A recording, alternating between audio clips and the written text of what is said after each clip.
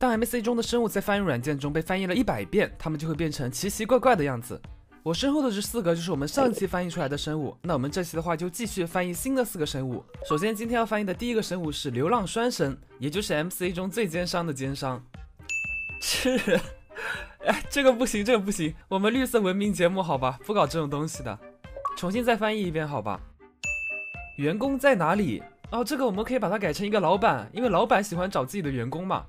正好这个流浪双神奸商非常适合老板的身份，我们可以和动画片里面的人物结合啊。里面比较经典的一个奸商老板就是蟹老板，我们可以把它改成蟹老板。蟹老板就是一个整天压榨自己员工的奸商啊，非常符合流浪双神的身份。然后我们这个流浪双神他的手臂是不会动的，所以这个手臂我们直接给它去掉好了，改成蟹老板的手臂。那现在的话，先来制作一个蟹老板的身体模型啊，是一个有点像圆锥一样的，侧面的视角我们最后再做，我们先做正面的。然后制作一下它的2只脚，它的2只脚非常小，然后是它的2个很长的眼睛啊，再做一下它的2个大钳子。另外一只手的话也做成一个钳子吧，让它抬起来好了。然后给它上一个底色，上完底色之后，我们再调一下它侧面的样子。把他的肚子稍微拉出来一点，蟹老板的肚子是胖胖的，有一点小肚腩的感觉。做完了之后大概是这个样子的啊，这个体型应该差不多了。然后是他的2个手臂，他的2个手臂也需要像身体一样鼓出来，要做的有立体感一点。那整个身体做完之后大概是这个样子的。哇，做这个东西花了我2个小时，我以后直接做成几个大方块拼凑起来的算了。哦，对了，它还有一个鼻子要添加一下。好的，那现在我们可以上色了，先上一下他的眼睛，他的眼睛顶上还要加3片睫毛，差点忘了。这个眼睛一添加直接就有感觉了。然后给它上一个西装，西装的裤子加上皮带也给它上好。 OK， 那现在的话就做好了。我又加了一点小细节啊，现在它已经可以正常行动了。因为流浪双神它的手臂是不会动的，所以我们这个做的手臂它也没法动，这个没办法了。当然我们是可以打开交易列表跟它交易的。你看它卖的东西一点用都没有，果然是奸商一个啊。 OK， 那我们的第一个生物做完了。哎，这个模型真的做了太久了。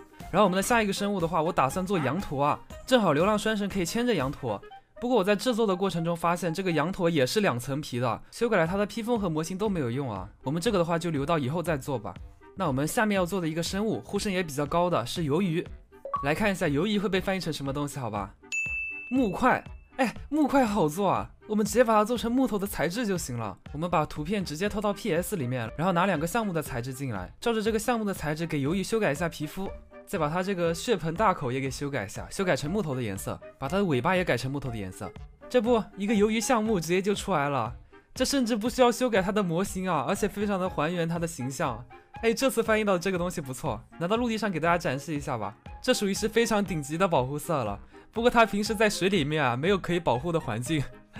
OK， 那继续我们的下面一个生物烈焰人。一直有小伙伴说要做一下地狱的生物啊，正好我们这期做一个地狱的，再做一个末地的。那让我们来翻译一波。恋人被翻译成了电，这个电直接弄好像不太好弄啊。哎，我们可以这样子啊，把它的头部做成一个神奇宝贝的精灵球，然后把边上的那些柱子改成闪电，这样子就可以召唤出一只电系的神奇宝贝了。好，那现在它的头修改完了，我们改一下边上这几个柱子吧，每个柱子都改成闪电。这闪电还是挺好做的，稍微旋转几下就好了。把这里面的12根烈焰棒全部都给替换掉。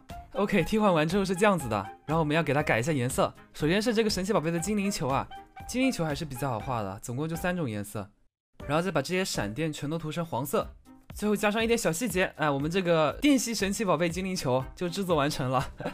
不过它发射的火球我没法修改啊，它只能发射这种烈焰弹。这个烈焰人身上的烟雾太多了，都看不太清它里面是啥样的。OK， 那么继续下面一个生物，下面一个生物来自末地，也就是前影背。我不知道为什么这么多小伙伴想看前影背啊，今天我们就来做一下。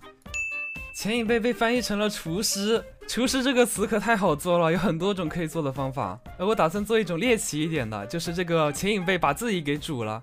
我们直接把这个前影背做成一个锅，好吧？顶上这个就是盖子，可以这样子上下打开，然后把中间的那个背柱给煮了。锅盖顶上给它添一个柄，然后锅的2边要添2个把手，给这个把手稍微上点颜色，哎，这样子一个锅的雏形已经有了。然后我们要让这个锅看起来正在烧啊，就是温度很高的样子，在底下用岩浆的颜色给它加一点火焰的效果。上完之后是这个样子，还挺自然的。然后我在这个锅里面还加了一个汤，这个瑶柱是直接泡在这个汤里面的，给大家表演一个我的壳炖我自己，好吧？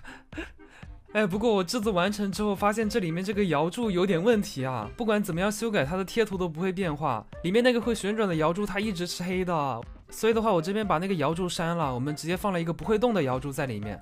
不过我把它的导弹修改了一下，我把它导弹的贴图直接做成了这个摇柱，这样子看起来就好像它把自己发射出来了一样。不过其实我还是比较喜欢里面的摇柱会动的样子。然后我把用这个前影被制作的这个前影盒也给改了，改成了一个大锅，不过里面是没有摇柱的。